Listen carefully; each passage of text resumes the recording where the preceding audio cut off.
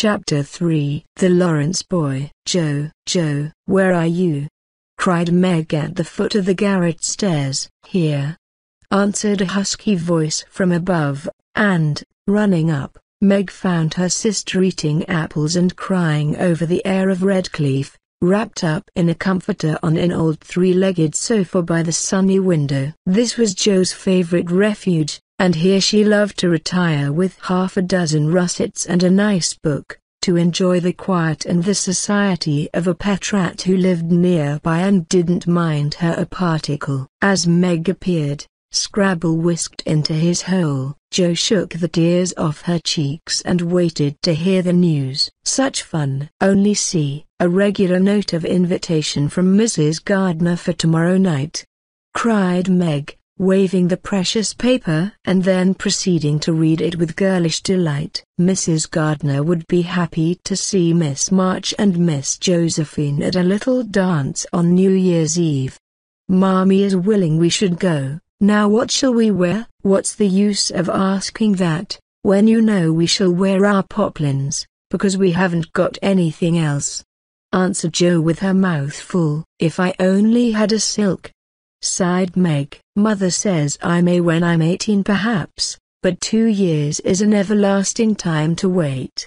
I'm sure our pops look like silk, and they are nice enough for us. Yours is as good as new, but I forgot the burn and the tear in mine. Whatever shall I do? The burn shows badly, and I can't take any out. You must sit still all you can and keep your back out of sight. The front is all right. I shall have a new ribbon for my hair, and Mommy will lend me her little pearl pin, and my new slippers are lovely, and my gloves will do, though they aren't as nice as I'd like. Mine are spoiled with lemonade, and I can't get any new ones, so I shall have to go without, said Joe, who never troubled herself much about dress. You must have gloves, or I won't go, cried Meg decidedly. Gloves are more important than anything else. You can't dance without them, and if you don't I should be so mortified. Then I'll stay still. I don't care much for company dancing. It's no fun to go sailing round. I like to fly about and cut capers. You can't ask Mother for new ones, they are so expensive, and you are so careless. She said when you spoiled the others that she shouldn't get you any more this winter. Can't you make them do? I can hold them crumpled up in my hand, so no one will know how stained they are. That's all I can do. No, I'll tell you how we can manage. Each wear one good one and carry a bad one. Don't you see? Your hands are bigger than mine, and you will stretch my glove dreadfully, began Meg, whose gloves were a tender point with her. Then I'll go without. I don't care what people say, cried Joe, taking up her book. You may have it, you may, only don't stain it, and do behave nicely. Don't put your hands behind you, or stare, or say Christopher Columbus. Will you? Don't worry about me. I'll be as prim as I can and not get into any scrapes, if I can help it. Now go and answer your note, and let me finish this splendid story. So Meg went away to accept with thanks, look over her dress, and sing blithely as she did up her one real lace frill, while Joe finished her story, her 4 apples, and had a game of romps with Scrabble. On New Year's Eve the parlor was deserted, for the 2 younger girls played dressing maids and the 2 elder were absorbed in the all-important business of getting ready for the party. Simple as the toilets were, there was a great deal of running up and down, laughing and talking, and at one time a strong smell of burnt hair pervaded the house. Meg wanted a few curls about her face, and Joe undertook to pinch the papered locks with a pair of hot tongs. Ought they to smoke like that? Asked Beth from her perch on the bed. It's the dampness drying, replied Joe. What a queer smell. It's like burned feathers, observed Amy, smoothing her own pretty curls with a superior air. There, now I'll take off the papers and you'll see a cloud of little ringlets, said Joe, putting down the tongs. She did take off the papers, but no cloud of ringlets appeared, for the hair came with the papers, and the horrified hairdresser laid a row of little scorched bundles on the bureau before her victim. "Oh, oh, oh, what have you done? I'm spoiled. I can't go. My hair, oh, my hair," wailed Meg, looking with despair at the uneven frizzle on her forehead. "Just my luck. You shouldn't have asked me to do it. I always spoil everything. I'm so sorry, but the tongs were too hot, and so I've made a mess," groaned poor Joe,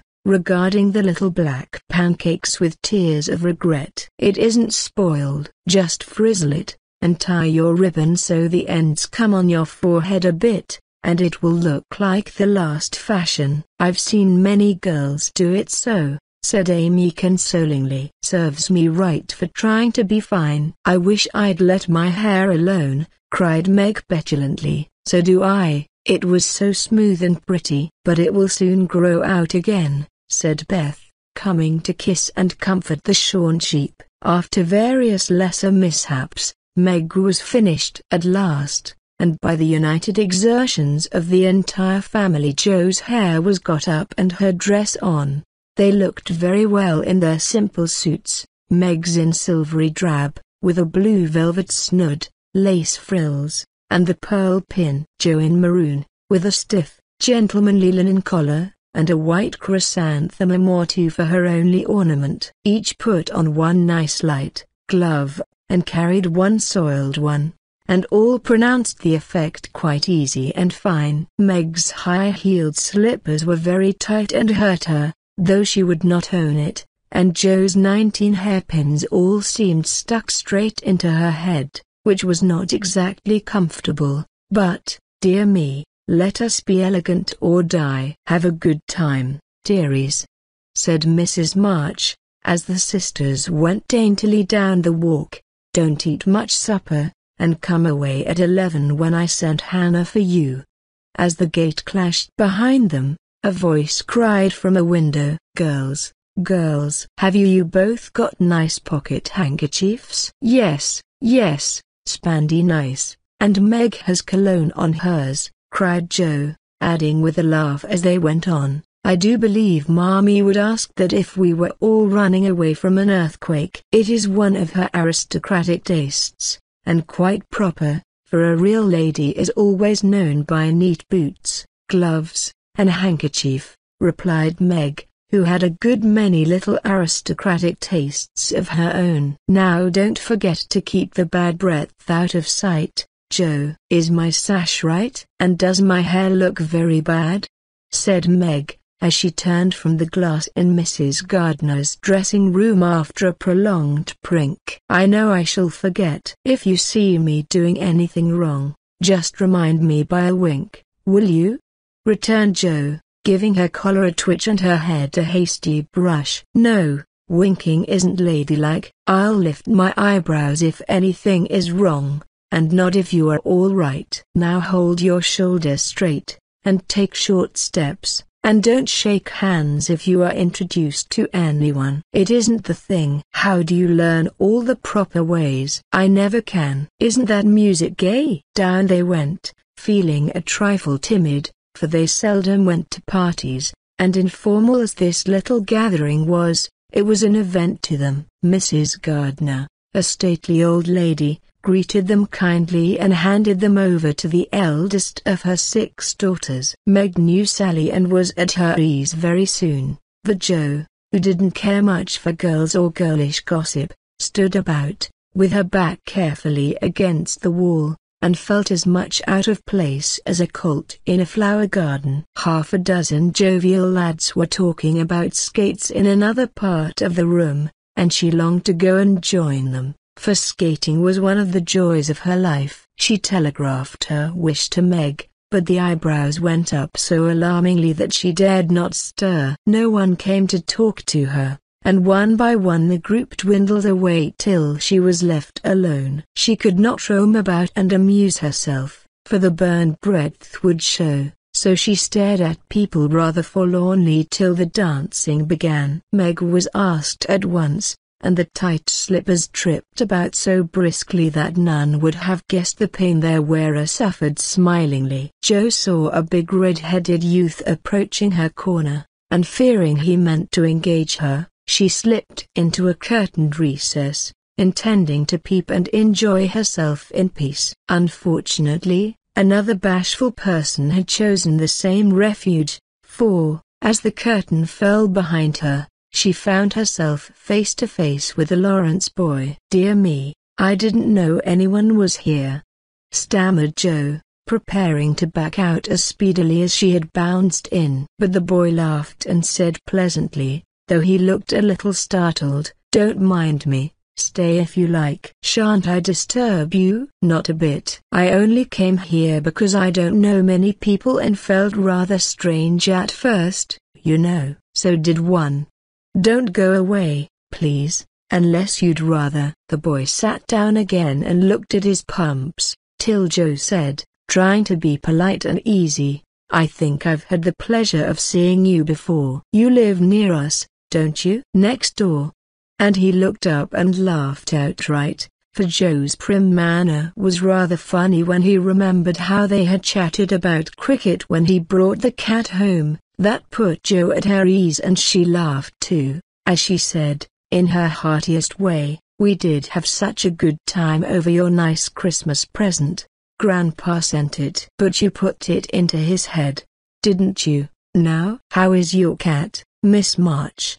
asked the boy, trying to look sober while his black eyes shone with fun. "Nicely, thank you, Mr. Lawrence." "But I am not Miss March, I'm only Joe," returned the young lady. "I'm not Mr. Lawrence, I'm only Laurie." "Laurie Lawrence, what an odd name." "My first name is Theodore, but I don't like it, for the fellows called me Dora, so I made them say Laurie instead. I hate my name, too. So sentimental. I wish everyone would say Joe instead of Josephine." "How did you make the boys stop calling you Dora?" "I thrashed them." "I can't thrash Aunt March, so I suppose I shall have to bear it."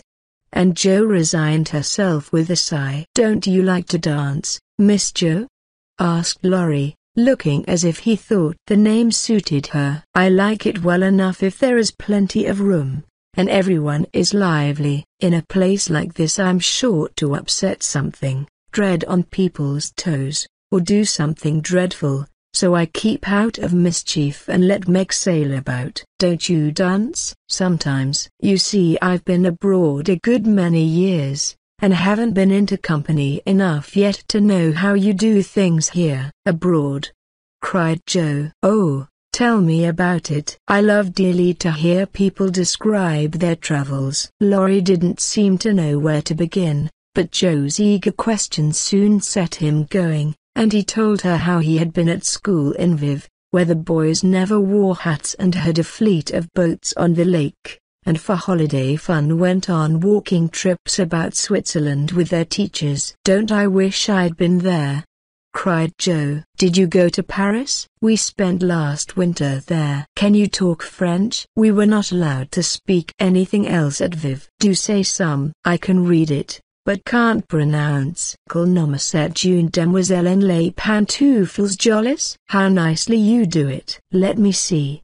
You said, who is the young lady in the pretty slippers, didn't you?" "Oh, mademoiselle." "It's my sister Margaret. And you knew it was." "Do you think she is pretty?" "Yes, she makes me think of the German girls. She looks so fresh and quiet, and dances like a lady." Joe quite glowed with pleasure at this boyish praise of her sister, and stored it up to repeat to Meg. Both peeped and criticized and chatted till they felt like old acquaintances. Laurie's bashfulness soon wore off, for Joe's gentlemanly demeanor amused and set him at his ease, and Joe was her merry self again, because her dress was forgotten and nobody lifted their eyebrows at her. She liked the Lawrence boy better than ever and took several good looks at him, so that she might describe him to the girls, for they had no brothers, very few male cousins, and boys were almost unknown creatures to them. Curly black hair,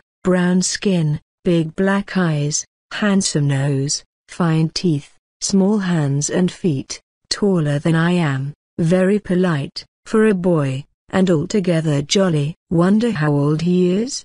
It was on the tip of Jo's tongue to ask, but she checked herself in time and, with unusual tact, tried to find out in a roundabout way. I suppose you are going to college soon? I see you pegging away at your books. No, I mean studying hard.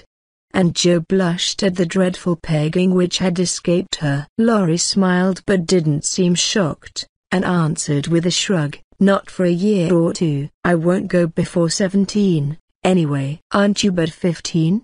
Asked Jo, looking at the tall lad, whom she had imagined 17 already. 16, next month. How I wish I was going to college. You don't look as if you liked it. I hate it. Nothing but grinding or skylarking. And I don't like the way fellows do either, in this country. What do you like? To live in Italy, and to enjoy myself in my own way. Jo wanted very much to ask what his own way was, but his black brows looked rather threatening as he knit them, so she changed the subject by saying, as her foot kept time, "That's a splendid polka. Why don't you go and try it?" "If you will come too," he answered, with a gallant little bow. "I can't, for I told Meg I wouldn't, because—" The Jo stopped, and looked undecided whether to tell or to laugh. "Because, what? You won't tell?" "Never." "Well, I have a bad trick of standing before the fire, and so I burn my frocks, and I scorched this one, and though it's nicely mended, it shows, and Meg told me to keep still so no one would see it." "You may laugh, if you want to." "It is funny, I know." But Laurie didn't laugh. He only looked down a minute, and the expression of his face puzzled Jo when he said very gently, "Never mind that. I'll tell you how we can manage.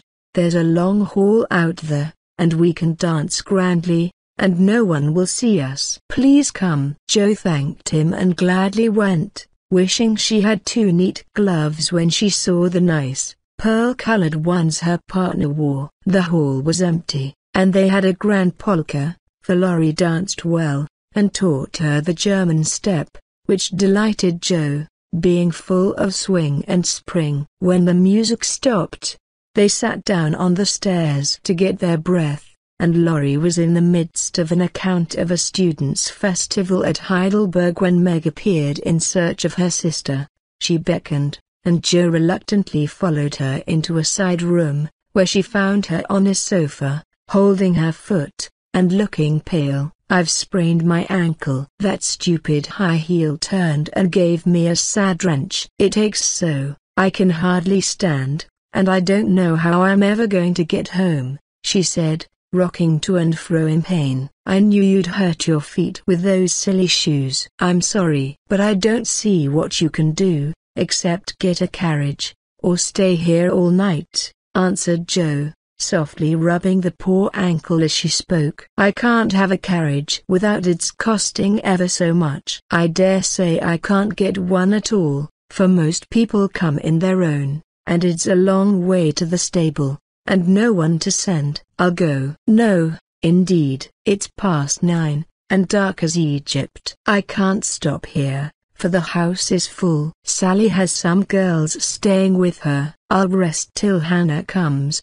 and then do the best I can." "I'll ask Laurie." "He will go," said Jo, looking relieved as the idea occurred to her. "Mercy, no." "Don't ask or tell anyone. Get me my rubbers, and put these slippers with our things." "I can't dance anymore, but as soon as supper is over, watch for Hannah and tell me the minute she comes." "They are going out to supper now." "I'll stay with you." "I'd rather." "No, dear, run along, and bring me some coffee." "I'm so tired I can't stir." So Meg reclined, with rubbers well hidden, and Jo went blundering away to the dining room, which she found after going into a china closet, and opening the door of a room where old Mr. Gardner was taking a little private refreshment. Making a dart at the table, she secured the coffee, which she immediately spilled, thereby making the front of her dress as bad as the back. "Oh, dear, what a blunderbuss I am!" exclaimed Jo, finishing Meg's glove by scrubbing her gown with it. "Can I help you?"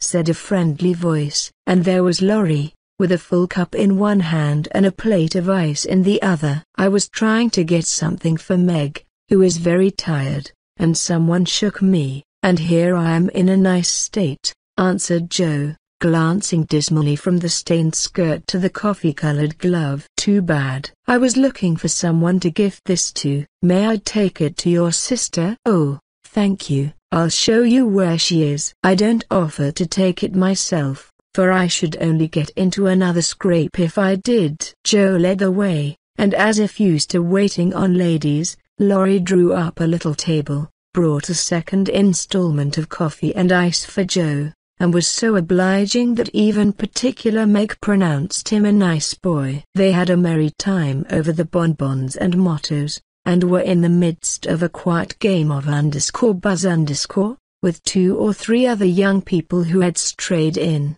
when Hannah appeared. Meg forgot her foot and rose so quickly that she was forced to catch hold of Joe, with an exclamation of pain. "Hush, don't say anything," she whispered, adding aloud, "It's nothing. I turned my foot a little, that's all," and limped upstairs to put her things on. Hannah scolded, Meg cried, and Joe was at her wit's end, till she decided to take things into her own hands. Slipping out, she ran down and, finding a servant, asked if he could get her a carriage. It happened to be a hired waiter who knew nothing about the neighborhood, and Joe was looking round for help when Laurie, who had heard what she said, came up and offered his grandfather's carriage, which had just come for him. He said, "It's so early, you can't mean to go yet?"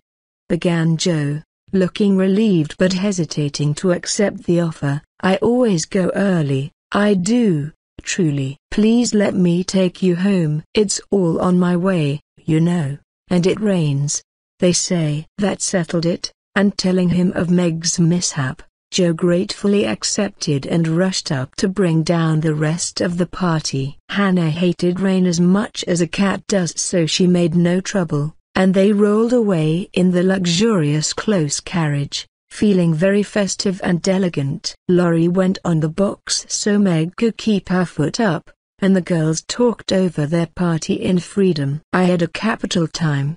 Did you?"